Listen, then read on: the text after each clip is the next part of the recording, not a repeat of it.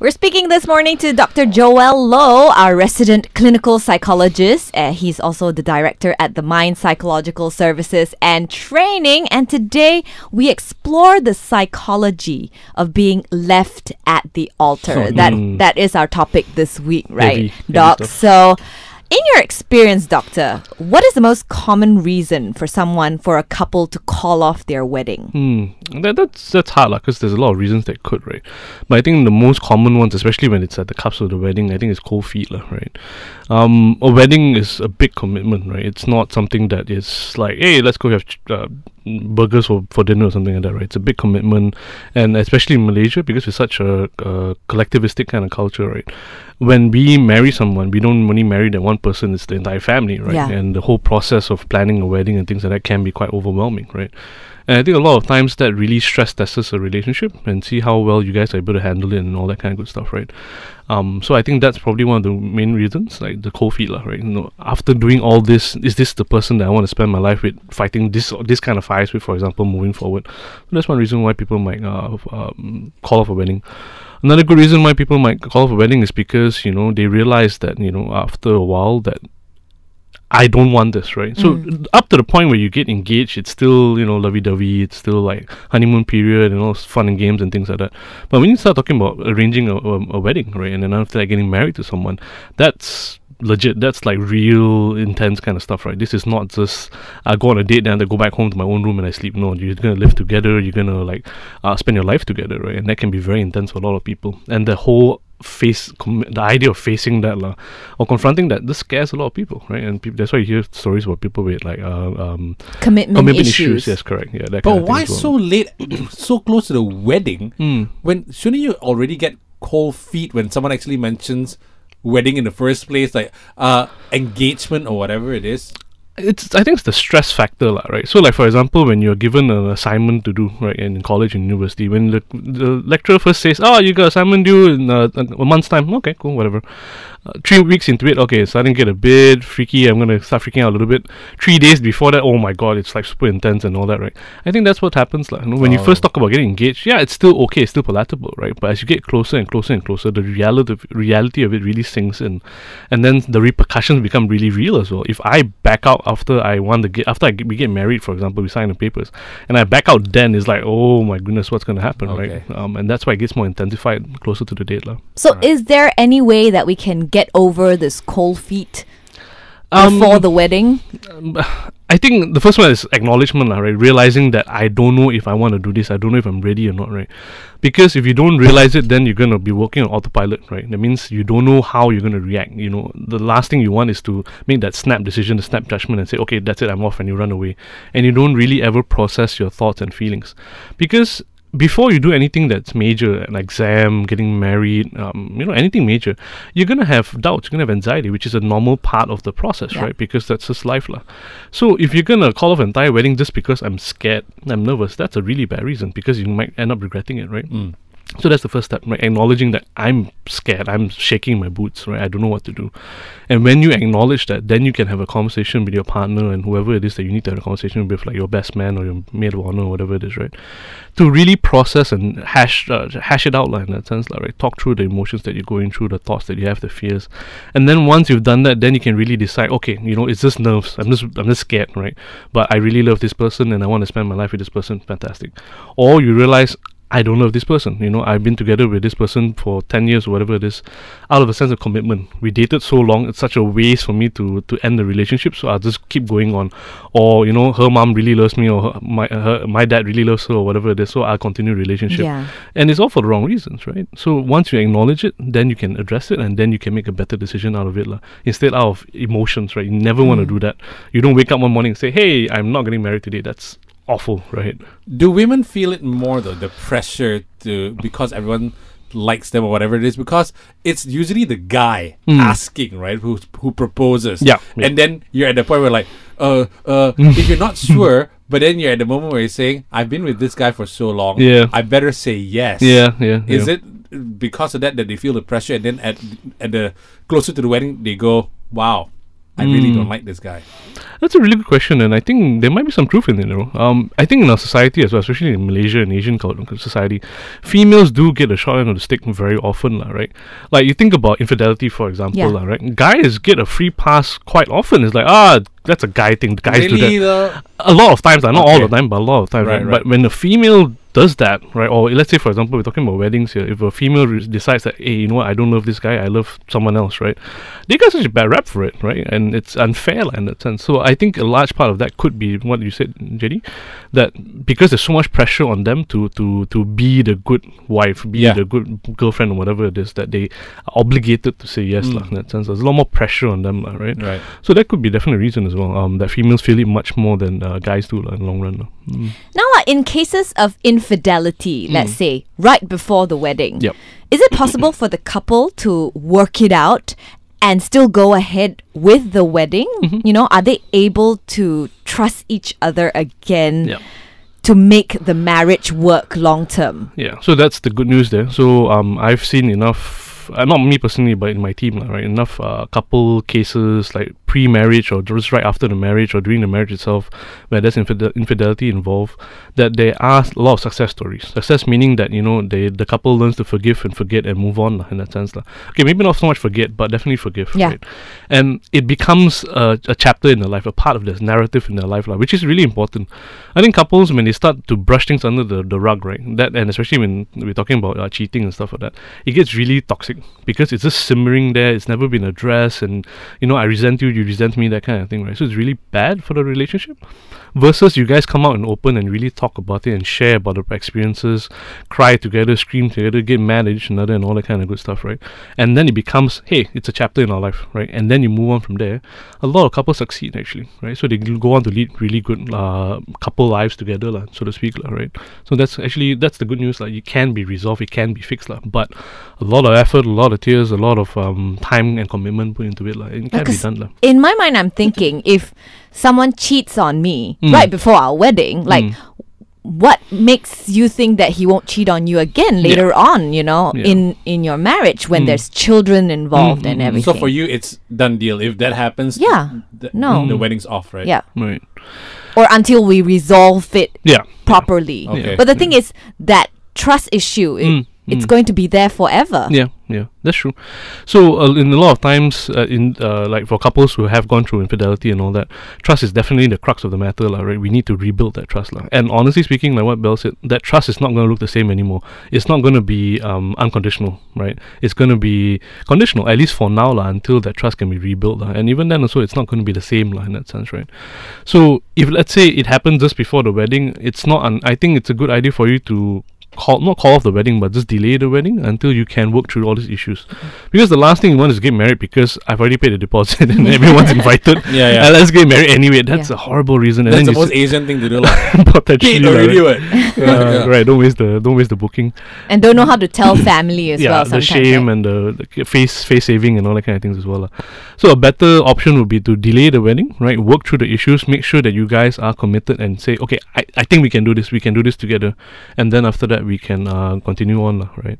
But to be fair also, sometimes people cheat, both males and females, for a lot of really odd reasons, right?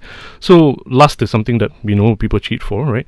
But sometimes people also cheat because it's self-sabotaging, right? Because let's say, for example, I really love this person, absolutely adore her to bits, but the thought about marrying her scares me to no end, right? Because I might fail her, I might not do the right thing by him, for example.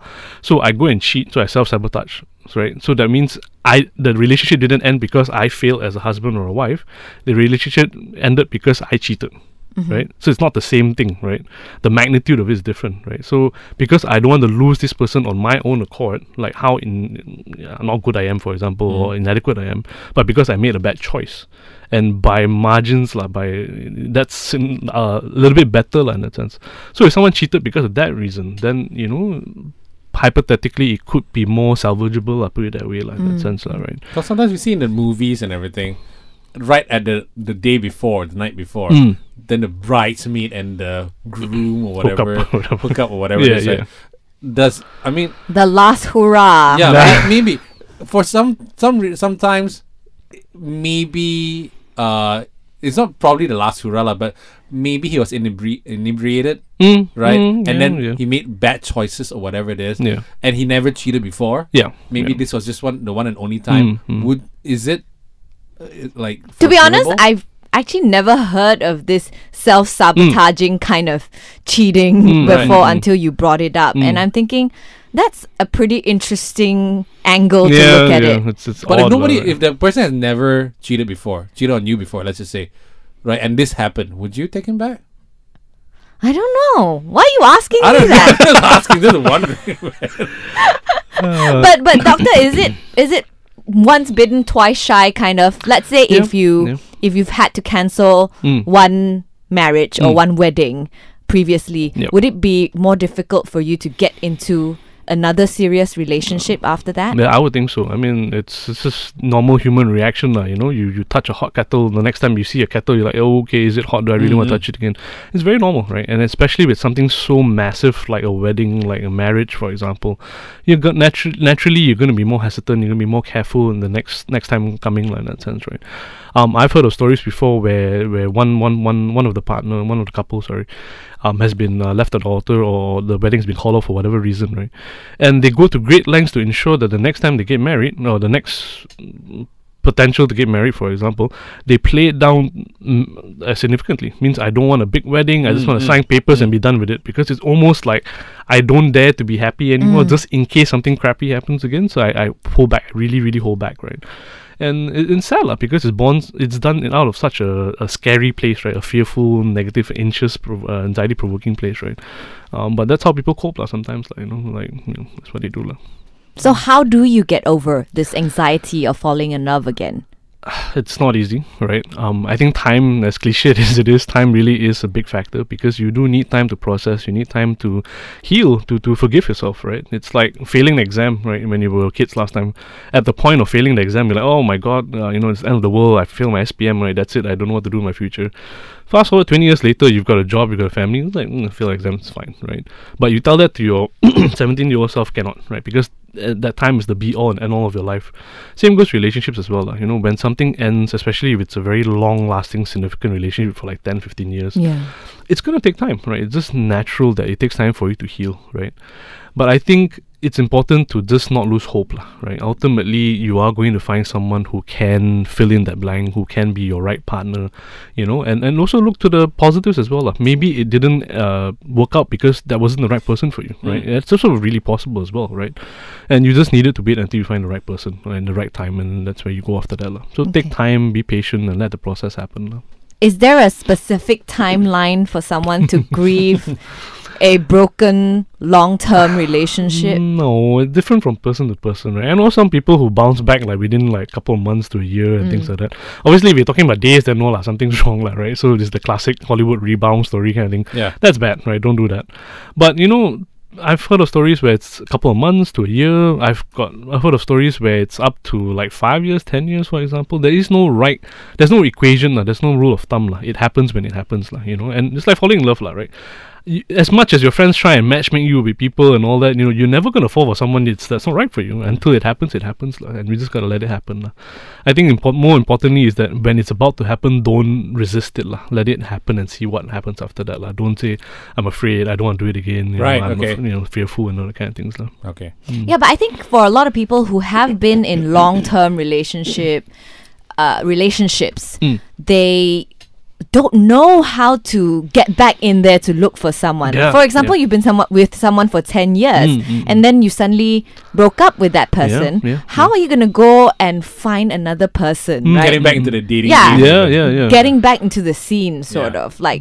It's not easy, is it? Yeah, and especially nowadays with your Tinder and your Coffee Meets Bagel and things like that, right? It's challenging, it's crazy. Yeah, as I said, JD's giving me the funny Is that looks, a new app? Apparently, it's a less hook-up-y version of Tinder. So it's more about literally going for coffees and watching movies and stuff like that. So how do you know that? I've got really young people in my team, right? So not me, I'm happily married with 2 kids, so not me, right? Promise, not even for research purposes, promise. Right. It's very daunting, definitely. But like I said just now, I think it's something that eventually, if you'd like to happen, then you need to allow it to happen, right? And I think what's also important is not to force the issue, right? Don't think that, I've got a timeline here, like by the age of 35 I need to be married and have at least one kid or things like that. Don't, because when you start arbitrary deadlines or that, timelines like that, it's just going to stress you out incredibly, right? And then the last thing you want is to go and settle with someone who you sort of kind of meets the criteria but not really, and then you regret it after that. You don't want to do that. I'll just allow the process to happen. And as fancy as the dating scene has become nowadays, if you think about it, relationships really start off with two people saying, "Hey, how are you? Let's go for a cup of coffee, get to know one another, and then we build from there." There's no such thing. I mean, Hollywood always goes for the, like, the instant falling in love kind of thing, the chemistry. Love at first sight. Yeah, correct. I'm not saying that doesn't happen, but that's like 1 out of 100 maybe, right? So get to know someone, find out whether they're the right match for you, and then allow that process to happen. And it's gonna take time. Don't be suckered into the idea that, my third date I'm gonna find someone already. That's crap, right? It's going to take time, let it happen, meet lots and lots of people, and find people that you actually enjoy and like to be around. Actually, that I need to be married by a certain age thing also plays into I need to set a wedding. I have like ladies have this book on, I want my wedding to be like this and everything. Right? Then after that, a guy comes along and, hey, he fits kinda. Let's just get married. Settle. That's what Dr. said. Also you settle for someone because you have that timeline in your head that you have to be married by a certain age. That's very interesting advice. Now, how do we overcome the anxiety, though, Doctor, to having to go through, let's say, a broken engagement or left at the altar, especially when there's money involved, and families involved, and even worse if there's been assets purchased together. What happens after the fact, that when you have to deal with all these things? That's incredibly rough, right? Because it's bad on so many levels, like, you haven't even finished processing on your own the fact that you've been left at the altar or someone's ditched you, basically, right? And then you got to deal with the really real life repercussions about the cost of the wedding. Let's say you bought a house together or a honeymoon package or whatever it is, right? It's insane. It's almost impossible for us to sit down and say this is how we deal with it, because it's so crazy, right? My best advice would be to just knuckle down, right, and just get everything done on the surface, like professional level. Just get it all out of the way, right, and then allow the processing to happen after the fact. Because I think if you do both at the same time, it's just going to crush you, right? And I think a lot of times that's what I seem to see happen as well. People will get all the nitty-gritty out of the way. I settle the wedding, I settle the house, I sell it or whatever it is, get it all done, and then after that I've had a moment of peace to myself. Then I can go and process, right? Grief. Yeah, correct. It's not so. That's a good point, but I was going to raise that up, right? It's not unlike you losing a loved one or family member. They pass on, for example, right? A lot of times when a loved one passes away, your immediate need or immediate requirement is to settle the burial, for example, the processing in hospital and things like that, getting the death cert and all that. And then after that, the grieving process can start, right? Sometimes we just don't have the luxury of processing what we're going through at that moment, at that time. So I think that's probably my best rule of thumb kind of thing. Get what you need done out of the way, finish, settle everything really. Then you can take time off and then really process. But that really needs to happen. That processing needs to happen.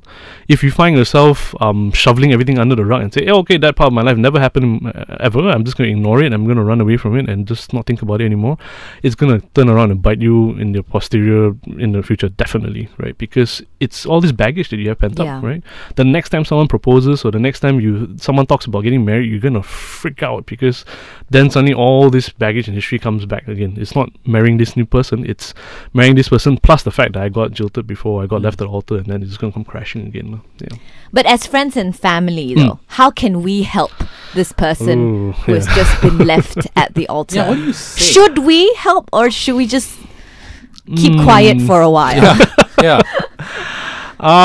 Again, really good question. Again, it's going to change from person to person, right? You know how some people, when they go to a bad patch, they just want to be left alone, they just want to crawl into a cave somewhere and just be by themselves for like a month or two, and then after that they come back again and they're okay. Some people, they just need to like party it out and just go out for like a trip to Japan or something like that. I mean, obviously you can't now, but just to work it out that way in that sense, right? So I think it depends on the people that you're with, right? The person who's affected, and see what they need. But I think a general good rule of thumb is to be available but not force yourself down the throat, lah, right? Saying, hey, you know what, anytime you want to go for a drink, go for a bite, or go on a trip, let me know, we'll arrange something, right? But I won't bug you now. I'll let you do what you need to do. You need any help, come and get me, right? So you're available, but you don't force yourself there. You let them say, okay, when you're ready, you come and find me, right? Then we can go and do whatever it is that you need to get back on your feet, lah. Is there anything right to say? Even I'm stumped, right? Yeah. Because again, it's different from person to person, right? I've heard of stories before where this group of friends, they really didn't like the partner, right? So when it got called out, I know I'm laughing now, but it's been a while already, lah. They actually say congratulations, right? We thought she was really, really bad. Oh, really? Yeah, okay. and I can understand sort of kind of where it's coming from, but dude, they were dating for X number of years. You can't just say congratulations. Yeah. That's just mean, lah, right? Yeah. But for them, that's how they coped with it, and it is what it is, lah, for them, lah, right? So I think it really depends on the person you're working with, how your relationships are like, how your friendships are like, lah, and then you work from there, lah. Because if, let's just say, I'm available for you, and then let's just go and do stuff together just to get your mind off things, and then you go and do cycling or whatever it is, and that guy who had to break off his engagement or whatever never brings up the fact that this happened, do you go, so about that thing that happened, do you say things like that? You want to, at least once or twice, just so that they know that the opportunity to speak about it is there, right?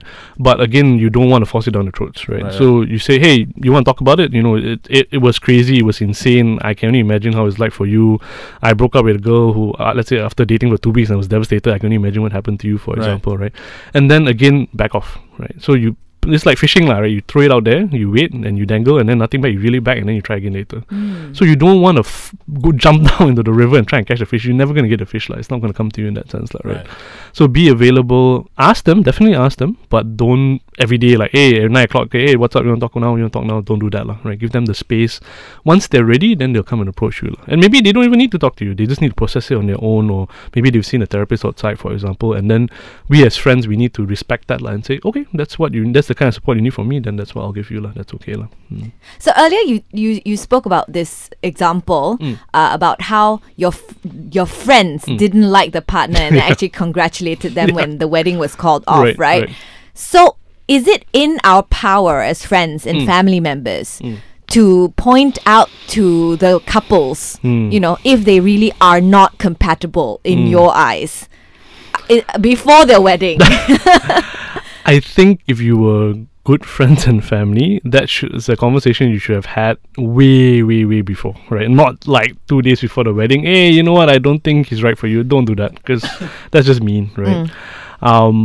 So just have that conversation with them, but do it earlier on, right? Yeah. So like even when they talk about, hey, I want to propose to this girl, that's when you have that conversation, right? Not just before the wedding, lah. Let's say you missed that boat and the window's gone and it's like closer to the wedding, it's not something that I think would be helpful for the couple, right? They're already stressed out of their minds, right? And then the last thing they need is realizing that my entire band of girlfriends does not like that guy, right? And they're telling me to my face right now, I don't think you guys should get married. That's not going to help them, right? Does that mean then we let them blunder into a mistake? Yeah. Maybe, but that's not our decision to make. It's not for us to judge whether it's a mistake or not, right? Sometimes people really just need to make mistakes on their own to learn on their own, right? We cannot go in and govern and say, this is right for you, that's right for you, don't do that. No, we're not. We're not their parents. And even if you're parents, so who are we to say that or judge that for them, in that sense, So I don't think it's something that should be done so close to the wedding. Early on, okay, you can. If you miss it, then, let's just wait and see what happens. And be available to them for the fallout, if any. Okay. Now, Doctor, this is a tough question, I know. But is there a way for us to find the one? Or is there a way for us to gauge if that person that we're with is the one? Yeah, no pressure, right? That's a really hard question to ask, because do we really ever know what the one is, right? Yeah. Right. Like for example, in high school, you find people who fall in love for the first time, first love and all that. You say, "Yep, you're the one. I'm gonna get married with you. We're gonna live forever together." And then, as old and disillusioned adults as we are, we look at them and say, "Hey, are you really sure that's who you're gonna be with together forever?" Like, in that sense, right? So to answer your question, Bel, I think the only way to know is to try and see, right? If it's someone who meets the criteria that you have in a partner, like commitment, for example, how you guys interact, the different love languages that you guys have, and in your mind's eye, it really does fit all the bills that you have, then go for it. Try it out and see. Ultimately, relationships should not be looked at as be all and end all, right? Because I mean, think about it. There's like 4 billion people, 3 billion people on this earth, for example. Are you telling me that you're definitely going to get it right on your first try, right? Yeah. Again, I'm not warranting or encouraging divorce or anything, and I'm not, right? But when you're dating someone and trying to figure out whether this person is right for you, the only way to figure out is to know that is to try and see, right? And to learn and their nuances, learn their styles, the way they love you, for example, how you love them, and whether it's right for them or not, right? And then seeing from there whether it's a good fit. There are also instances where this person might be the one for you, but in the inverse, then you're not the ones for them. That can also happen as well, right? Yeah. And we need to acknowledge that possibility that sometimes the cliches are true, like it does take two hands to clap, right? And if it doesn't work out, it doesn't work out. There's this really good episode on Black Mirror. I'm not sure if you guys watched it, the one where couples are matched through algorithms and numbers and stuff like that, and then they try and date together, and they have an expiry date as well. Yeah. I thought it was fantastic, right? Because it's such a good way to highlight how we as society see relationships now. It's like if I date someone, that's it, and it's so much pressure built into that, either from society or friends or even family members as well. Oh, this girl is really nice, we like her, go get married with her, and I want a grandson or granddaughter or whatever it is, right? And there's so much built-in pressure into that, right? But ultimately, go into a relationship and when you're looking for D1, know that you're trying to see whether it fits you and vice versa or not. It's between the two of you. Once you can resolve that, then we can talk about your aunties and uncles and your moms and dads and all that kind of things. Like we can resolve that one later, right? As we were hearing stories from one of our interviewees that they have point system now for matchmaking. Like Oh my. Whether they look at your horoscope and all that, and then whether you match that person in terms of how many points you get. Like maximum is 10 points. Well, that's new to me. Yeah, so that is quite scary actually. It's calculated to that it's too black and white for me. Because life there's so many different shades of grey, and this one, because you might not. I love the fact that you might not be the right one for that person. So life, relationships is kind of like shoes. You may look great on the outside. You try it on, and sometimes it just doesn't fit. Correct. Right? Okay. Interesting metaphor there, JD. Now, doctor, maybe we can get your advice for someone who has just been through a bad breakup. What advice would you give these people? Don't hide away from it, right? Make sure you process it your own way, whatever way it is, right? Hopefully it's not something destructive like alcohol and drugs or whatever it is, right? But definitely process it. If you have friends and family who are able to go through that processing journey with you, then go for it. If not, then go look for a therapist, because like I said just now, this is not something you want to sweep under the rug. This isn't like, I broke a glass or I smashed my phone, I can just sweep it under the rug, buy a new phone and then be done with it. It's not. This is something that's going to leave a big mark on your life, right? And being left at the altar, for example, or after having a long relationship, go up, fizzle up and smoke like that, right? It's not something that goes away very easily, right? And think about it, every other relationship from there on, it's going to be compared to or contrasted with what happened with you right now. And if you don't ever process it and understand that perhaps, let's say for example, it's not your fault, it's really about them, or it was just really genuinely a bad match, or maybe it is your fault, you cheated or whatever it is, right? You need to come to terms with that, because if not, then that's going to color the way you see all the other future relationships that you have. And it's not going to be fair to your future partners in that sense, because it's not their fault, it's the baggage's fault, right? And then they are the ones that bear the brunt of it, unfortunately, right? So definitely the best advice I can give you is process it. Friends, family, on your own, that's fine as well, but if you can, find someone else to bounce ideas off, because our minds are really horrible at like teasing apart ideas and stuff like that. Like we can think about really fantastic stuff, but it gets into like a giant like mess after a while, right? A giant mush.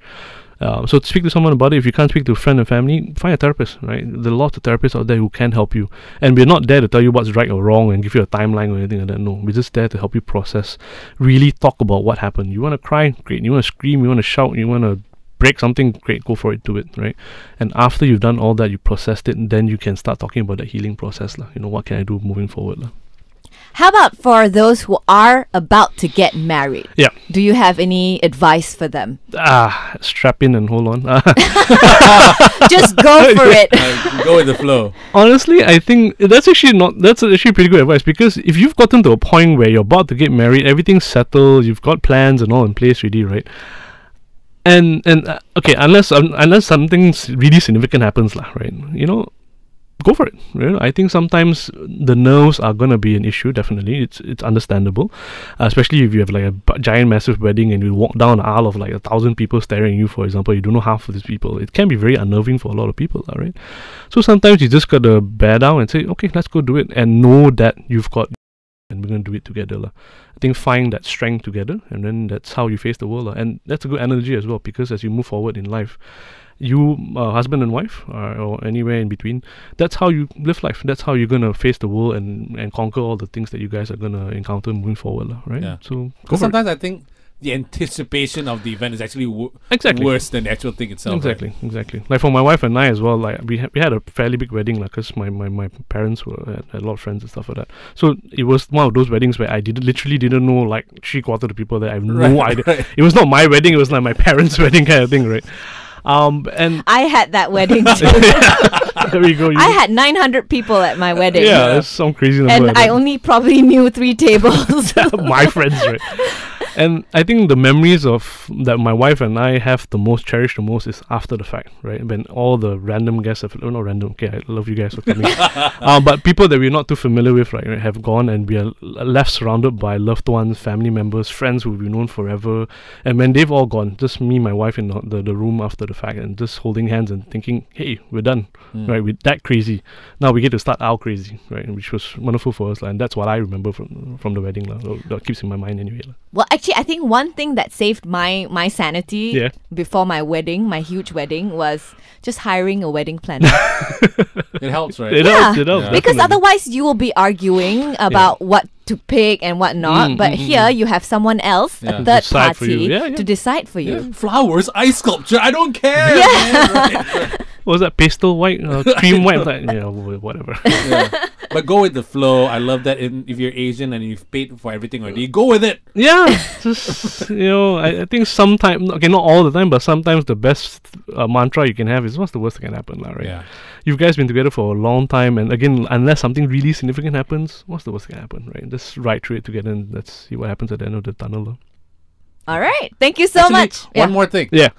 The part about the infidelity and then working through it and then people getting back together, if they talk about it, right? At what point, after you get married and then you talk about stuff, right? At what point is it okay for one of the people to go, so remember the time when you cheated and everything? That's never a good time, right? No. Yeah. Okay. I think if you go into it with that kind of like, okay, I've got this in my bag to pull out as a trump card anytime something crazy happens, that's never a good relationship. Actually, I have one more question. We've been talking a lot about people in long-term relationships and like in engagements and all that. But what about people who have just gotten together and they decided, yes, we want to get married? Right. Because we had one case where they only known each other for 6 months and they wanted to get married, but in the end, she decided it was not right, because he cheated on her.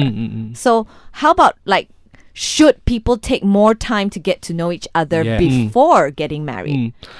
Ideally, I think that's always the safest approach, lah. Because so there's something called, we know what the honeymoon period is, right? And the honeymoon period, actually, there's a biological reason behind it, right? So ultimately, humans, we're all animals, lah, right? And the whole idea of animals is survival and procreation. That's the main goals that we have, right? So whenever two humans, so sounds so minimalist, but anyway, when two humans get together, right, our body actually reduces a lot of hormones. I can't remember what they call it right now, right? But it's basically a hormone that says, hey, I want to be in love right now. I want to be with this person right now. And every time you see this person, if they're a good match with you, your body keeps releasing that hormone, right? So oxytocin. I think so. Yeah, I think that's the one. That's the love hormone. Love hormone. There we go. The hug hormone, right? So in the initial phases, right, we have a lot of that, right, a lot of supply of that. So that's why every time we see our boyfriend or girlfriend in the start, it's like, oh, it's all love and passion and it's so exciting and all that. But after a while, that goes away, right? We're talking about probably 6 months to a year, that goes away. So that's why it's true what they say, it's a honeymoon period, and after that it ends, right? So imagine if you get together with someone for 3 months, you're still in the honeymoon period, and then you say, hey, let's go get married. Yeah, that's a good idea, let's go elope and get married. Once you get married, you're still within that honeymoon period, right? But a year after that, when that ends and you realize, oh my god, this guy does not wash his dishes, that girl leaves her underwear all over the floor and doesn't clean up after herself, right? Oh my god, I can't take that, right? And then once that oxytocin goes down and drops, which eventually it would, then that harsh reality sinks in and go, oh no, I'm in trouble, right? So ideally, a relationship should be going on for a little while before you make such a big plunge, right? So maybe a year, maybe a couple of years in that sense. If you guys are open to the idea, maybe even stay together for a little while, right? Like travel overseas, work overseas for a while, stay together for a while. Because that's also another good way to figure out the kind of patterns or the behaviors that we have and see whether we are a good fit or not, in that sense, right? And if everything ticks, all the boxes are checked and all that, everything okay, then yeah, let's start planning for the wedding. That way it's a safer approach.